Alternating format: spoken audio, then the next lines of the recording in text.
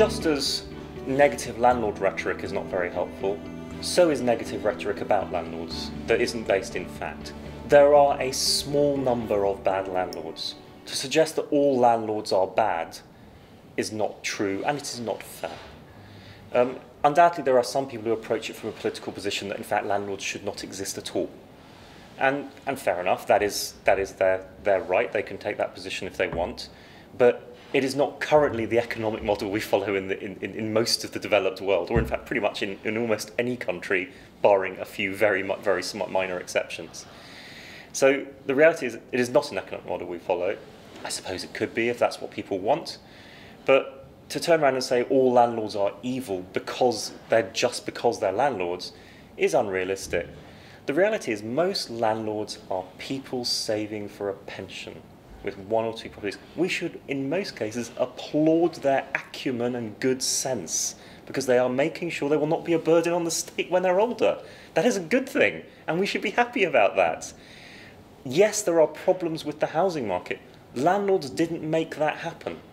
The government and house builders made that happen, and our planning system made that happen. Landlords didn't steal properties off people. We have not built enough properties. Now that then leads to a massively increased pressure and lashing out by people on both sides. But to ratchet up the rhetoric by tenants and landlords doesn't actually take us further forward. And the media is a bit naughty in this sense because the media will do what they need to do to sell media, which is, of course, to get good, exciting debates and exciting comments.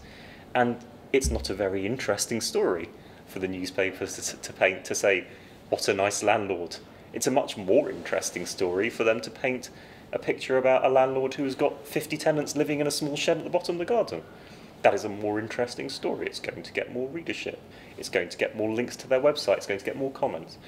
But we need to bear in mind that the media is the media, and the stories they paint are undoubtedly true and are deplorable, but they are not the sector.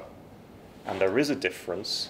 Tenants must recognise that, and landlords must recognise it as well. It's not terribly productive for landlords and tenants to be at loggerheads with each other.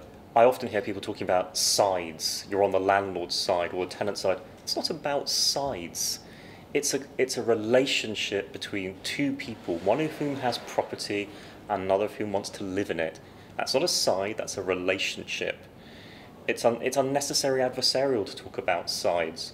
So there are much more things that unite good landlords and good tenants than divide them. They are united by the desire to have good properties and nice places to live. They are united by the desire to receive rent and to keep to their obligations. So they are in many ways united about the same things.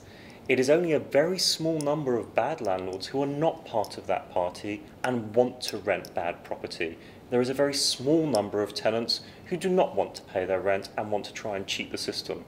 But they are small numbers in both areas.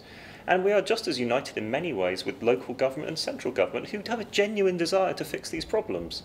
Sure, they want to get elected and all kinds of other stuff as well, but that's not to say for a minute that politicians on whatever political party aren't ultimately aiming to find better solutions to the housing situation and to have good properties for good tenants to live in. And local government officers, however, whether they're good, bad or indifferent, are still ultimately trying to fix problems within the housing sector. If we all get together and look at those problems calmly and think about how we can fix them together, we get a lot further than screaming abuse at each other. Because if we all just scream abuse at each other, actually no solutions come forward, and what will probably happen is government will go and do something a bit off the wall without it being thought through, and we'll regret it later.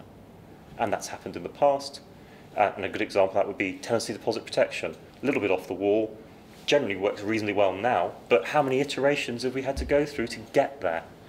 And that's how bad laws get made. We need to work together to resolve issues and to decide what those issues are and to fix housing for everybody. It doesn't make a lot of sense for landlords to make somewhat ill-informed complaints about aspects of the system. The reality is, while we don't agree with it, the government has a right to pass legislation. Obviously, they shouldn't pass bad legislation, and sometimes undoubtedly that does happen. And they have a right to tax landlords. Again, they ought not to, and I think they need to think about the consequences of that a lot more. But to respond by simply saying that the government or local authorities are out to get landlords is untrue and unrealistic. Local authorities are not out to get landlords. Undoubtedly, individual local authority officers may have a negative view of landlords. Some other local authority officers may have a negative view of tenants, but they are there to do a job. They perhaps don't always do that job very well in some cases, unfortunately. In some cases, they do the job very well indeed.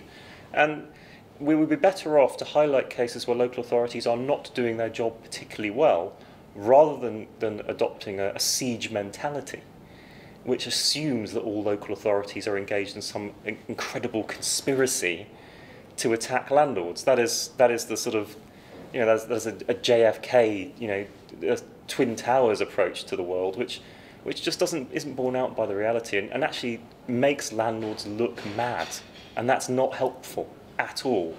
Landlords are under pressure, yes, absolutely, but attacking people is not going to resolve that issue.